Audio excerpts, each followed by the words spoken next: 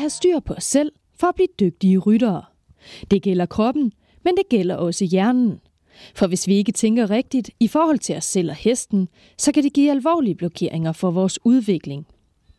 Rasmus Bagger er den absolutte konge, når det gælder mentaltræning af ryttere, og i hans optik er talent langt fra det eneste, der gør en succesfuld rytter. Det rette mindset kan bringe dig virkelig langt. Jeg hedder Rasmus Bagger, og jeg er mentaltræner og performance coach for nogle af verdens absolut bedste ryttere, og hjælper dem egentlig at opnå bedre rideglæde, mere motivation i hverdagen og bedre resultater til stævner. Altså i virkeligheden, det handler om at lære sig selv bedre at kende, således at man kan connecte og samarbejde endnu bedre med sit team, ikke mindst sin hest.